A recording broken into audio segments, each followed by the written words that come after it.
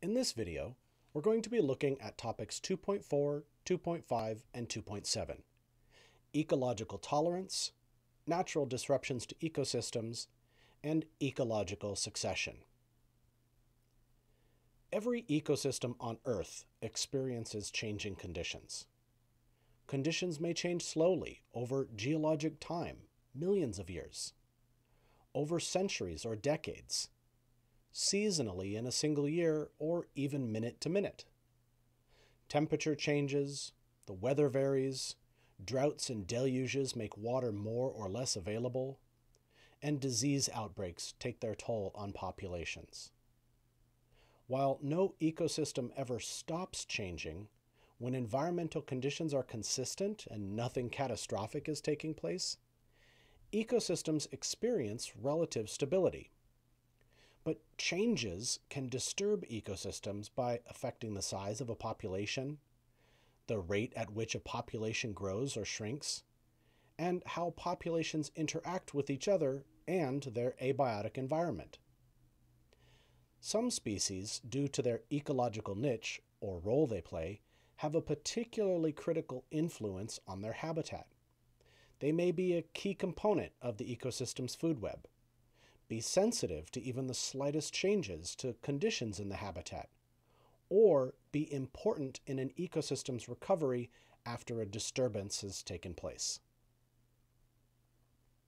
Compared to any other species on Earth, humans have arguably altered the environment far more than any other species does.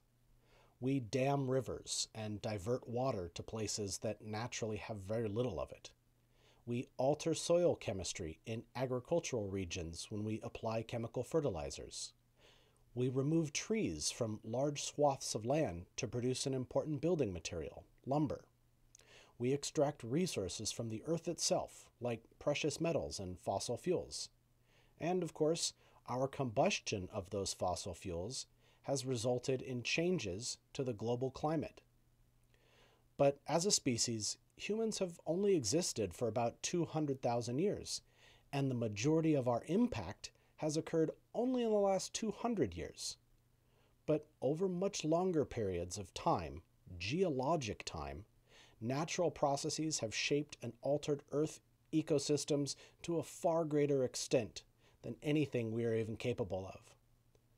The movement of Earth's tectonic plates have created mighty mountain ranges, like the Himalayas, where the Indian subcontinent meets the rest of Asia, or the Rocky Mountains in the western part of the US. Sea levels have risen and fallen numerous times over the course of Earth's history. About 100 million years ago, while the dinosaurs still roamed the Earth, sea levels were estimated to be an incredible 200 meters higher than they are now. And the slow, millions of years long process of weathering or breaking down rock itself and eroding it away?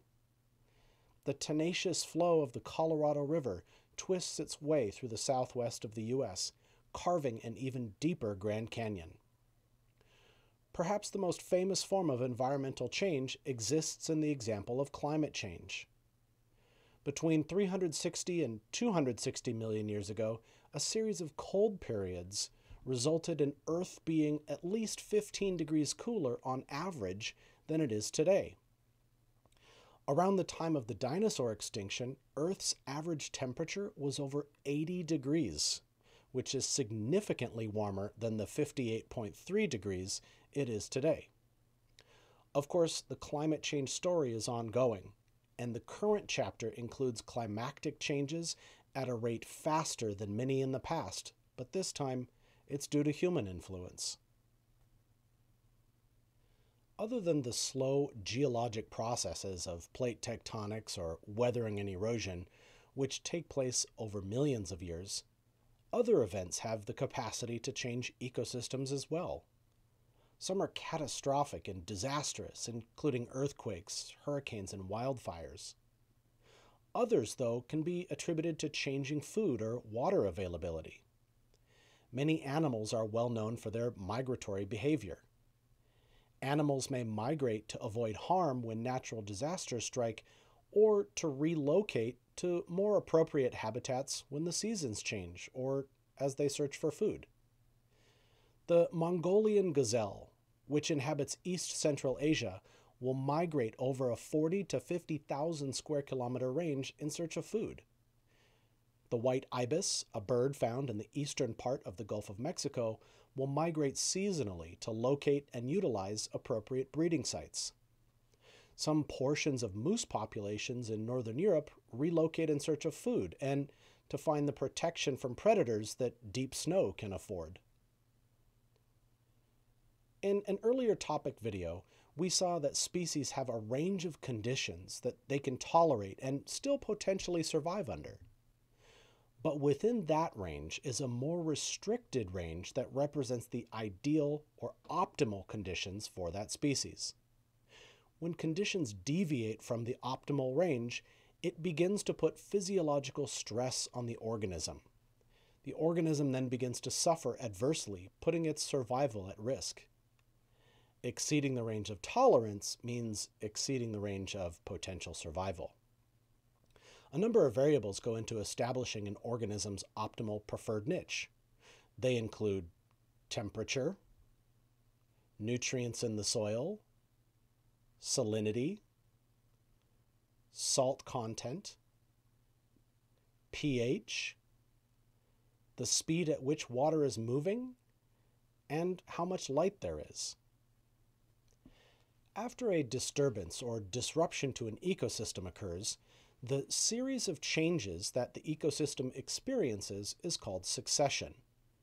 The recovery of an ecosystem from a disturbance often results in a habitat that looks very different than the one that existed prior to the disturbance. Succession can create a habitat with different topography, different availability of abiotic resources, and a different level of biodiversity. There are two forms of succession: primary succession and secondary succession. Primary succession occurs following a disturbance that removes or buries soil. Volcanic eruptions that produce lava flows, rock falls, and the recession of glaciers that expose bare rock all essentially create habitats that are soil-free. Since soil is necessary for plants to grow and plants are necessary for animals to survive, lacking soil may, at first, make it seem impossible for life to survive. In fact, although primary succession can potentially take a very long time, on the scale of decades to centuries, it does result in the formation of new soil that can ultimately support larger and more complex plant species.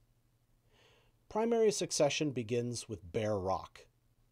The first species that can exist in this habitat are called pioneer species. Many pioneer species include species of mosses and lichens.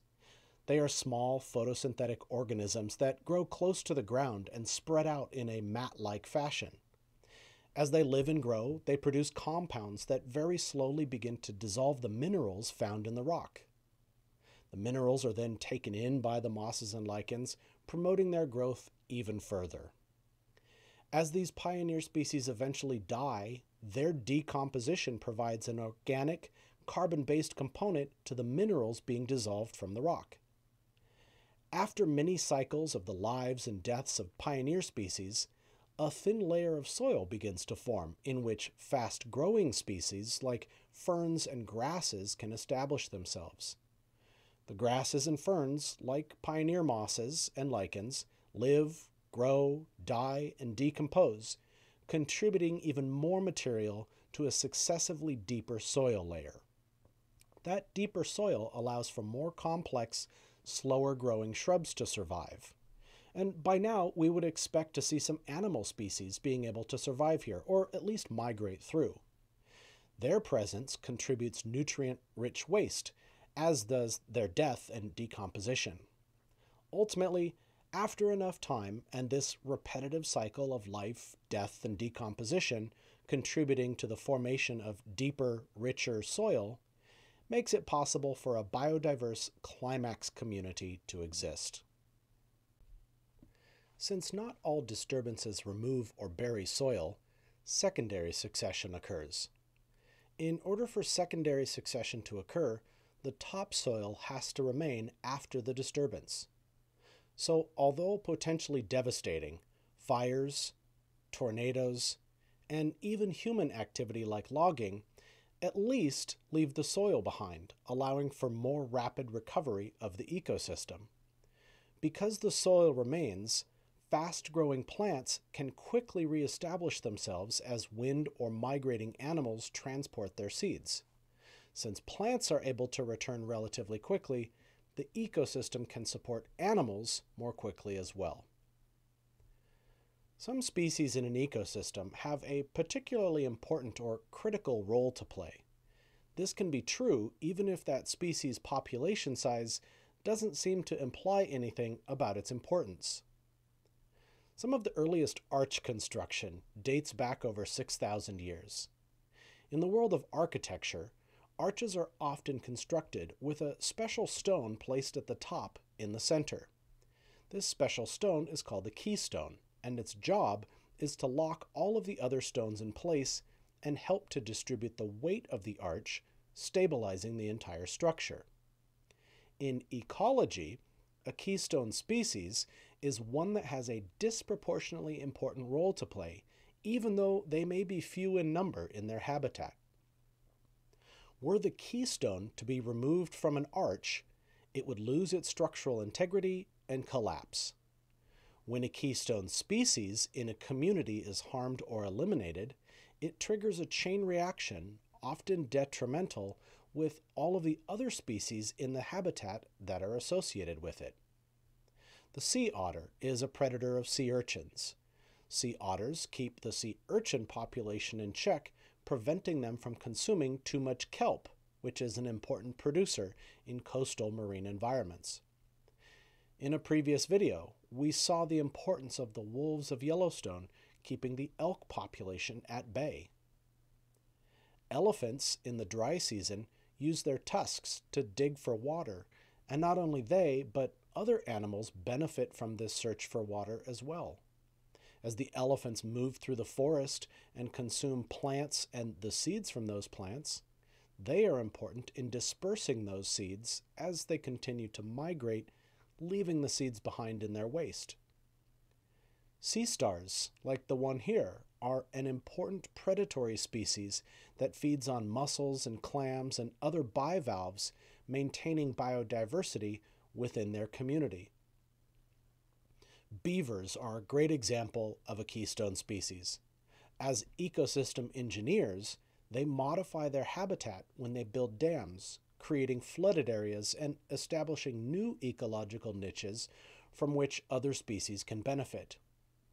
In the seemingly barren environment of a desert, the saguaro cactus is important because it acts as a shelter and nesting place for many bird species.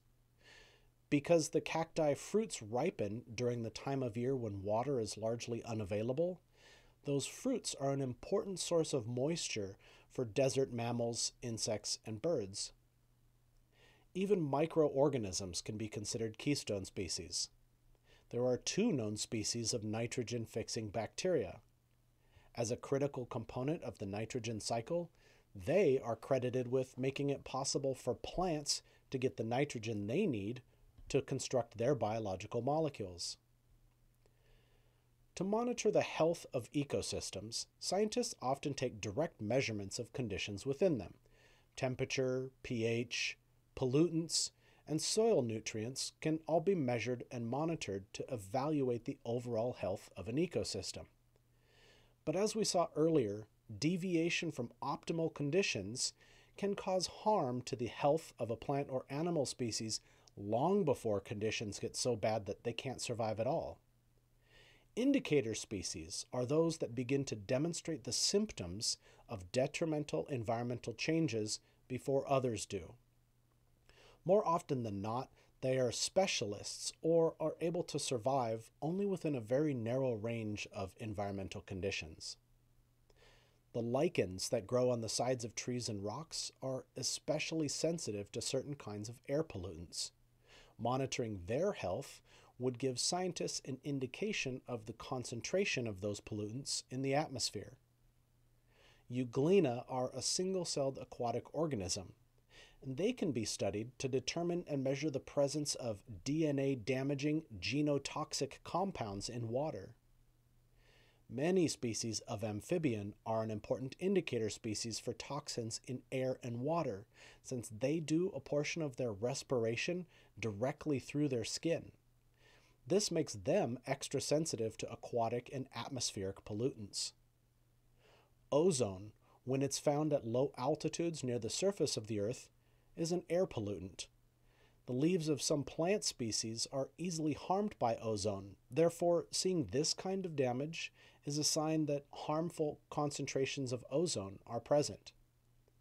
The caddisfly is a good indicator of water quality for ponds and lakes. And even birds like this spotted owl are an important indicator of the overall health of a forest. After all, a forest that is healthy enough to support high-level consumers like that must have a very large, biodiverse collection of species at lower trophic levels. And that wraps up our look at these three topics. As always, thank you for watching and take care.